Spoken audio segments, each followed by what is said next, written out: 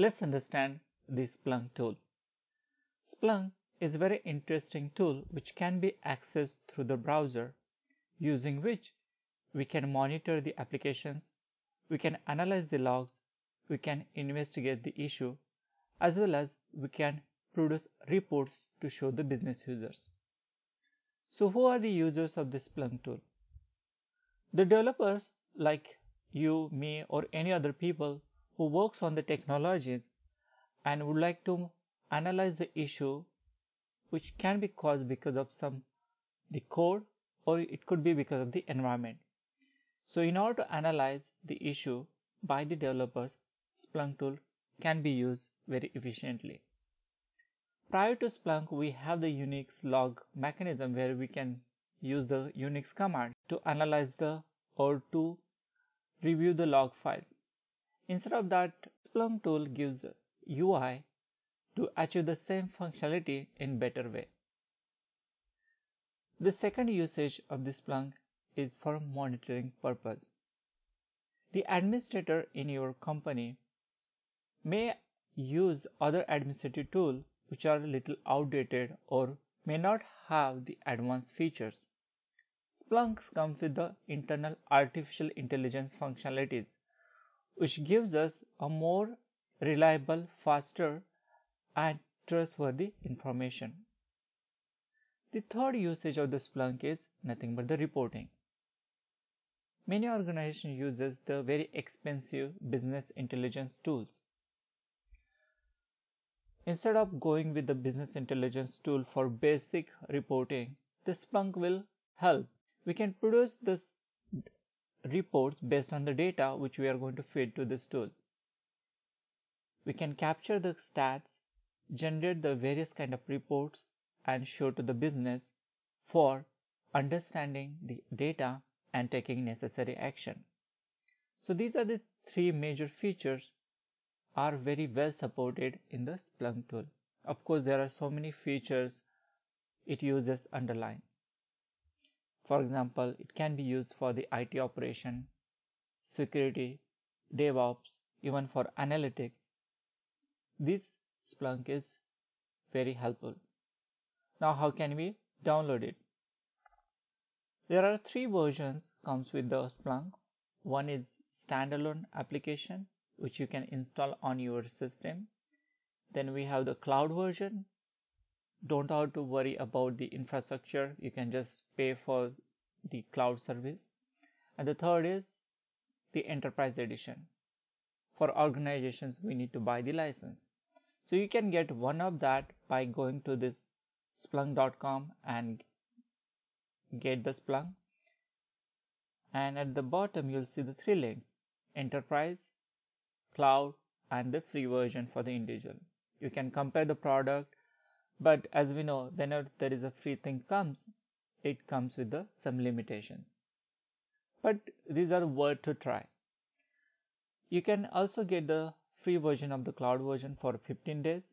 So this is very interesting. So I have just enrolled for that.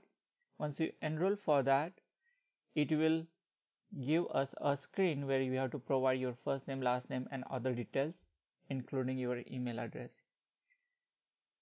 On your email address, you will get the username for the cloud version and the corresponding password. Of course, you can change the password.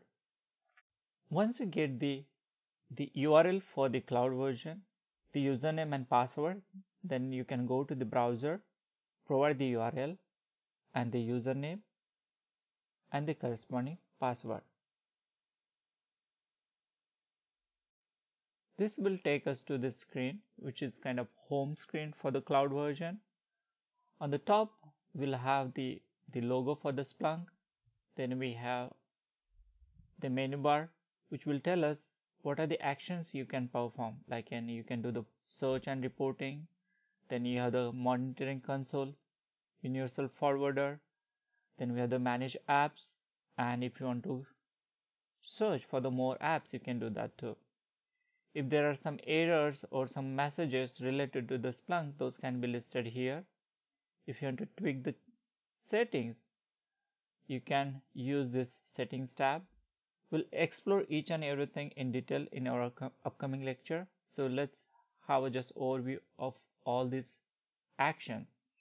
Then we have the activities like job alerts and triggers. On the right hand side we will see the user details. Then we have the Splunk menu bar where we can perform the searches, see the analytics, then datasets, reports, alerts and dashboards. If you go to the dashboards, it will show the pre-configured dashboards. Of course, we can configure our own dashboard as well. In the search menu bar, we'll see what are the functionalities available. Here we have the search key. Here we can provide the search string, what you would like to search. Then you can provide the time frame against which you would like to search that given string, and some documentation available. If you perform searches multiple times, the history of those searches will also be maintained here. So this is about the tool basics. What next? Next, you have to download some data. If you are going to do some practice on this tool, you need some data to be loaded. From where you can get those data? In order to get the data, we have to go to the Splunk website, where you will see the download tutorial data files. I will provide this link in the video below. And on this screen you will see the download for tutorial data.zip, and we have the download for prices csv.zip. Out of these two files, right now we can just download this tutorial data and put in your shared or common location. Once you have this file downloaded, then come back to the Splunk. I have already downloaded it, so we'll go ahead and use that data and we'll load in the Splunk system. In order to do that, we have to go to the setting, and here we can see the add data. Click on that. It will take us to a upload wizard. We can upload the data through all these channels like cloud computing, networking, operating system, and even security data as well you can upload. But we are going to use the below options. We will upload the data using the file system. Click on that. Select the file which we just downloaded. I'm selecting tutorial data.zip. Do not unzip that file, just use that and click open.